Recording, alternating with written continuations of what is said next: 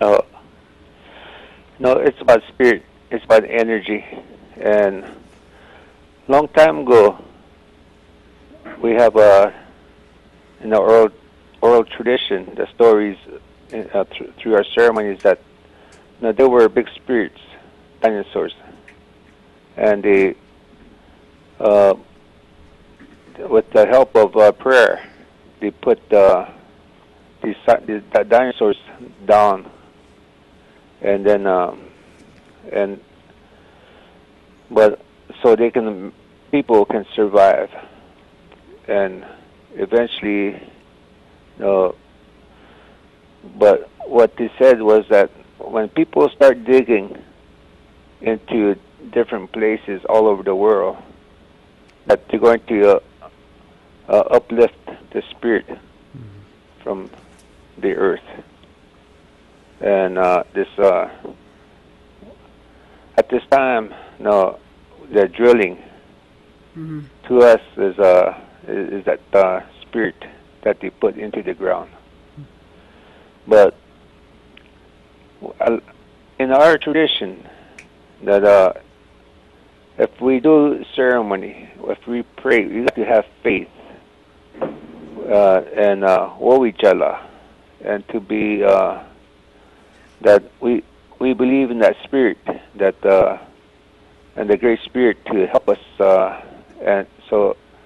But if we don't understand spirit, and then and that's what is happening now, is that people, they don't follow their spirit. We get caught up in this very fast world, and so we neglect spirit. We neglect a sacred way of life here. When people need to pray and be connected to every living spirit, and that's what our ways are all about. It's a way of life to understand that everything has a spirit.